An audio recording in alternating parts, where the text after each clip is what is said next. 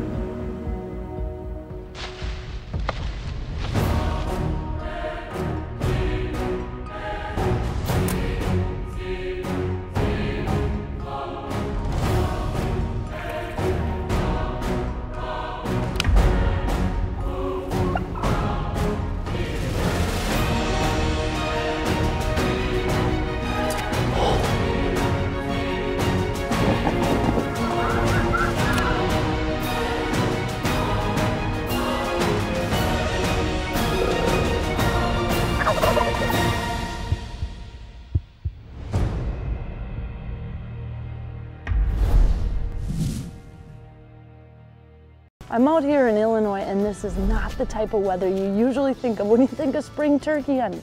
It is freezing cold, windy, and the forecast looks like it is expected to rain all week, almost nonstop. So we're out here on Sunday scouting, looking for where these birds are roosting, and we think we've got a pretty good field right here. Now I've got my ground blind set up behind me, and what our plans are is to hit this ground blind in the morning. If it's expected to be extremely rainy, well, I may not melt, but my camera equipment, well, it for sure will. So we're gonna be inside this blind, and it's a good area where the turkeys usually come. Now, I had great luck here a couple years ago, having a gobbler come right out, jump on top of bubbles, had a great deal, shot a beautiful turkey with my bow. So this is the same field we're gonna set up on. And it does look like it's going to be a wet, soggy morning tomorrow, but the good news is the turkeys still are going to be moving around. Maybe not as much as if it would be a nice sunny day, but does not look like this year we're going to have that luxury. So we're all set up here. I'm going to back out, get in here bright and early in the morning, put the whole flock of decoys out, and the trick this year might be, well, hopefully just not shooting any of my own decoys. Usually I'm shooting a bow into them, but this time I got to watch that shot placement. So should be a really fun hunt, and I know this place is loaded up with turkeys.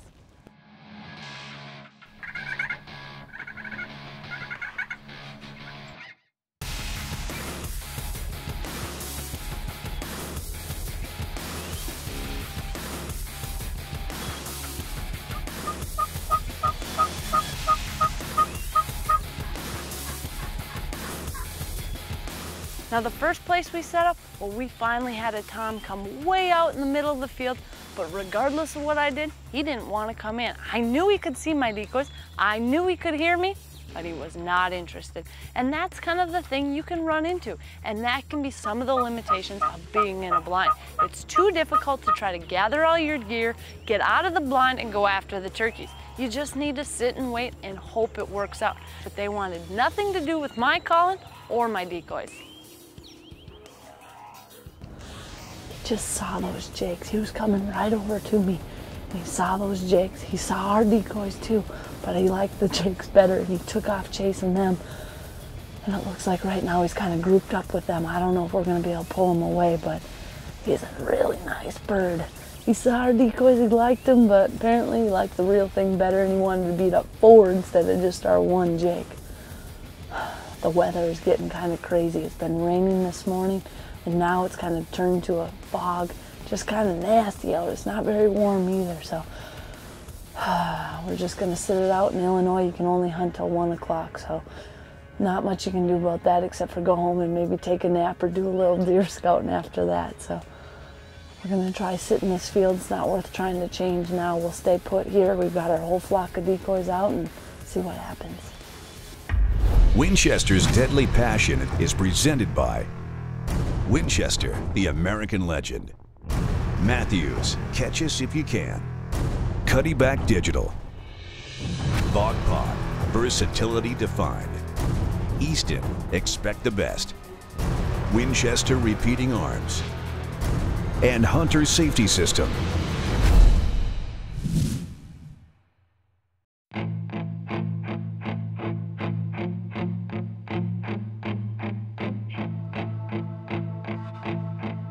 So after the fog had rolled through on that first day, well, I decided to do a little spot and stock hunting. I went around, tried calling, that just wasn't working either. And I had only a small window in the weather where I could actually be out of the blind and not destroy my cameras. Well, unfortunately, no luck there. So I decided to head to a new blind location on another field I had sat before. Now this was the exact field that I've had incredible luck deer hunting. There were deer coming on the field, and I knew this is a spot that's good because when I sat there for my deer hunt, well, the turkeys just streamed through. Now granted, that was fall, but I knew this was a great field that the turkeys like to frequent in the spring.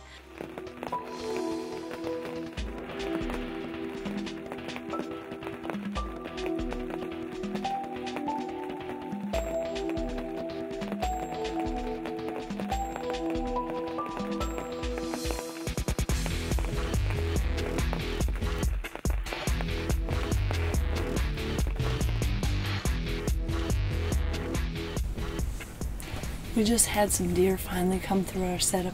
It has been probably the toughest turkey hunting weather I've ever seen. I mean, it has been raining literally nonstop for 2 days. Today's the first day it's starting to get a little bit nicer, and I've been sitting here most of the morning, so I'm hoping these deer are up and moving. That might get all the rest of the animals up and moving. The turkeys can't stay in a tree all day, so hopefully with a little luck some of these turkeys will come through before 1.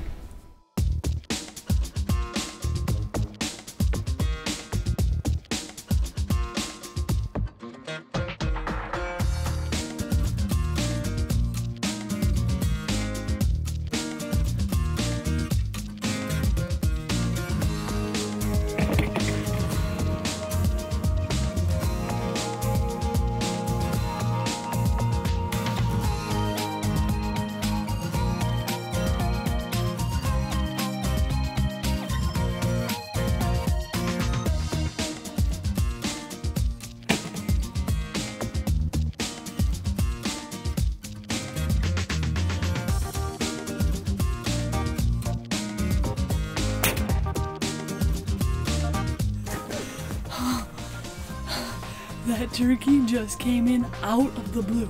I had a hen right here, I was busy filming her, and he just came from the side. The next thing I know, I hear him swatting the decoy. He was beating up my Jake. What a beautiful gobbler.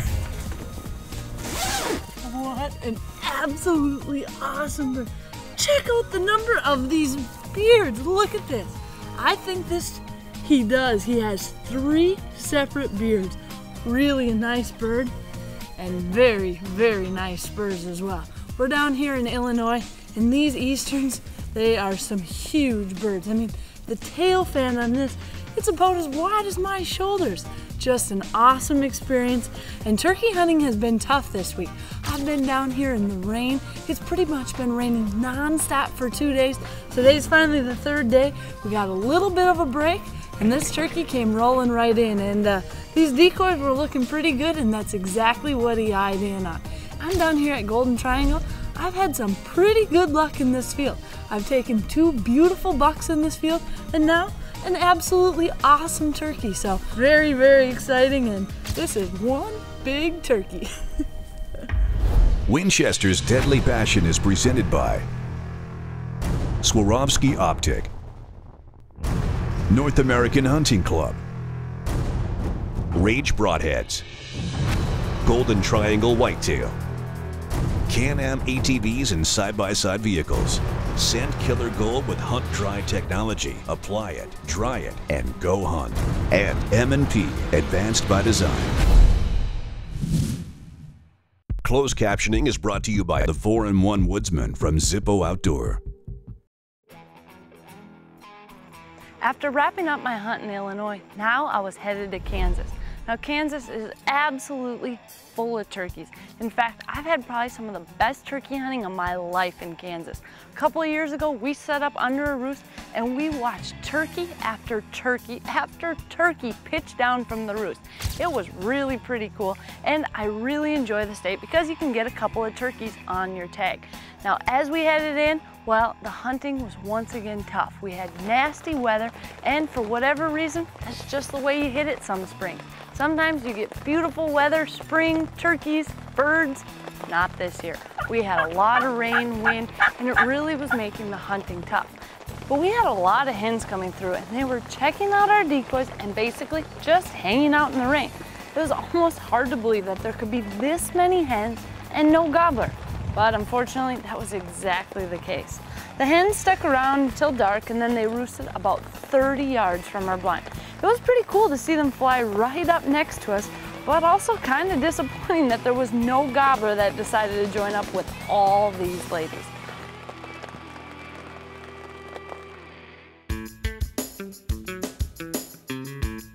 The next morning, we set up on a disc field that the turkeys like to frequent.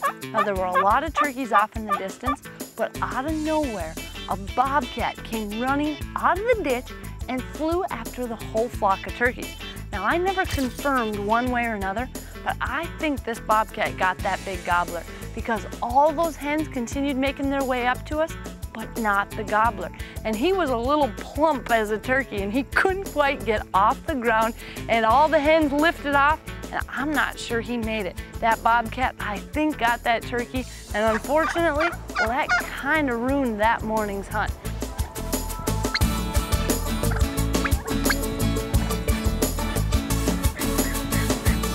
But it was pretty cool to have all these hens right in our decoys. And we even had one that was strutting. The hens were completely fooled by our Dave Smith decoys. And at times, well, it was pretty hard to tell the decoys from the real hens. But unfortunately, we weren't hunting hens. And apparently, these ladies lost their boyfriend to the bobcat. So we just enjoyed the show and let them pass through.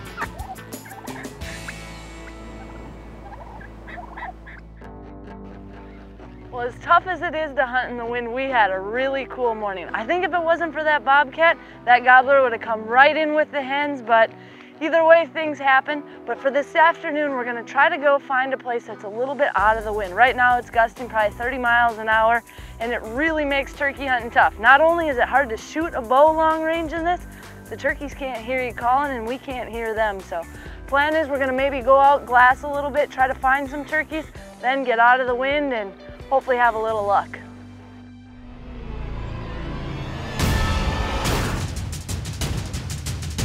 Tip of the week is brought to you by Can-Am. The facts say a lot, but the ride says it all. One thing a lot of people don't realize is their cuddy-back can be used for more than just scouting for deer. I like to put my attack right in with my decoys on my turkey hunts and use it like a GoPro. The only difference is your GoPro dies after an hour, but your cuddy-back, well, it just sits back and waits for the action. Once you have turkeys in your decoy, you will get both photos and video. It's a kind of a cool way to use your cameras during the spring, and as you can see, we get some pretty sweet footage. Plus, the turkeys could care less about having a camera within your flock of decoys. The one trick is to get your cuddy-back at just the right height for the turkeys. You want it slightly lower than you'd have it for deer, but not too low either. About knee to thigh high is best. The attack will take a photo followed by a 30-second video when triggered. So it's a great added accessory to any turkey hunt. Plus, you'll never have to worry about it running out of batteries for your hunt, much less your entire spring season.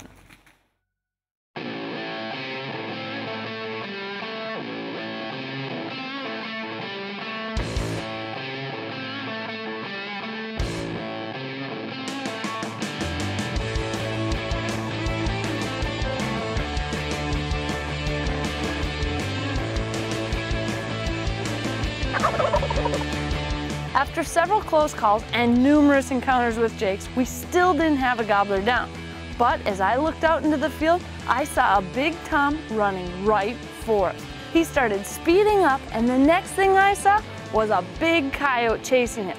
This wasn't 75 yards from where the bobcat attack had taken place, but luckily, this gobbler escaped and the coyote switched his attention to our decoy instead.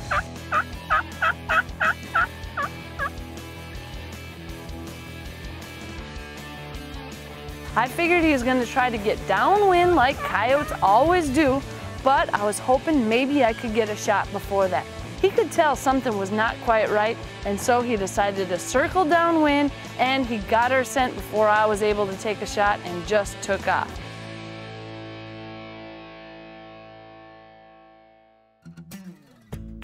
I love seeing coyotes, and I love shooting them even more.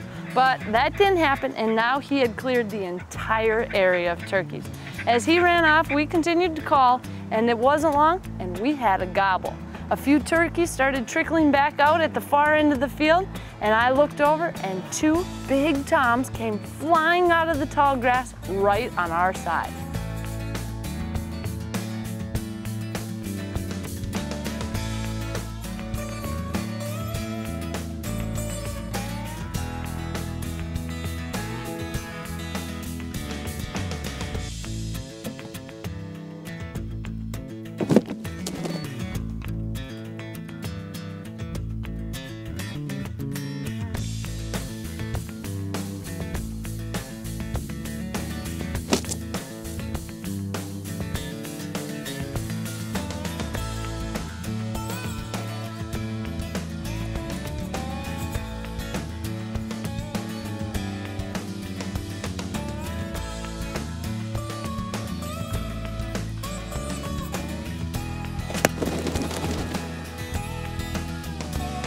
That was so cool. We just had 2 giant gobblers come flying out of the side, ran right into our decoys, and the dominant bird just started slapping the jake. I'm telling you what, there's buck fever, that is turkey fever. I'm shaking so bad. These gobblers really got me excited, and the coolest part is I saw the bird go right down. It was just a little bit to the right, but he's down in the tall grass. I did not see this. This guy has a double beard. That is a complete added bonus. When those 2 toms just came sprinting around the edge, I literally was shaking worse than on a big buck. These turkeys really get me excited, and just a nice, beautiful fan. We're in Kansas, and these guys have some awesome turkeys. We're hunting with Midwest Outfitters, and so far it has been a really great hunt. We've had turkeys in the field, a little problem with predators from time to time, but I'll be back for those later. Got nice spurs on this bird, and the absolute bonus is this double beard. I just had no idea. Just an awesome deal. Wrapping up the turkey hunts, well, another really fun thing that you can do in the spring, well, it's snow goose hunt. Now, I don't get to do a lot of waterfowl hunting anymore because I'm always out bow hunting and big game hunting. Well, this year, I decided I'm going out for an early spring snow goose hunt, and I was bringing my dad and brother along. Now, growing up as a kid, we did a lot of duck hunting, a lot of goose hunting, and I really enjoyed it. Now, years later, I don't get to do it as much, and I also don't get to hunt with my family enough. So I decided for this early spring snow goose hunt, I was taking my dad and brother out west, and we were gonna go after the snow geese. Now, I had never been out to the Dakotas, and I knew it can be absolutely incredible. So my dad had been out there a couple of weekends before, and he said, it is time to go. You have to see this. And when we got out there, boy, was he right. Well, we just arrived in South Dakota, and it is freezing, windy, cold conditions, but it should be awesome for hunting snow geese. We got here, and there are literally thousands of geese all over the place. So what we're gonna do is head around, knock on some doors, see if we can get permission. We've got some decoys along. It's my dad, my brother, and I. We're gonna be out here having some fun. I have never seen so many geese just swarming the field. It really was incredible. Just the noise being, I don't know, 500, 600, 700 yards away, it's almost deafening. And it really is pretty cool. And the crazy part is, the snow geese, well, they're constantly moving. So a field that's good one day, well, the next day, they may be completely gone.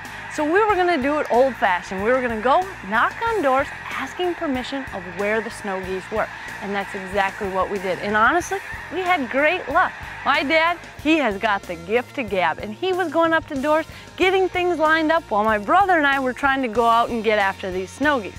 Now, yes, a lot of people can go out, you put 1,000 decoys out and you wait and you can bring them in, and that would be wonderful. But I didn't have 1,000 decoys, I didn't have a place to set up, and I wasn't confident enough in my skills as a hunter to bring that many geese in. So instead, well, we tried a different method.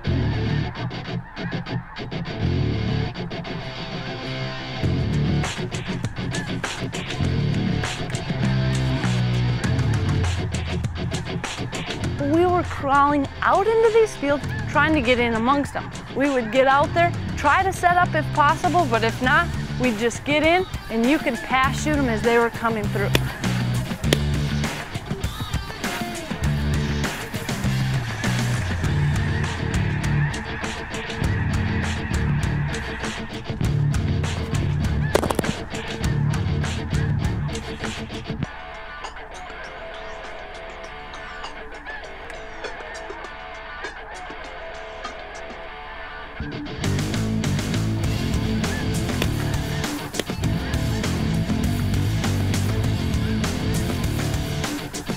We had a wonderful time, and this isn't your conventional type hunt that I would usually do, but it was a wonderful trip with my family, and it was nice to pick my dad up, to thank him for all the years that my mom and him brought us out hunting.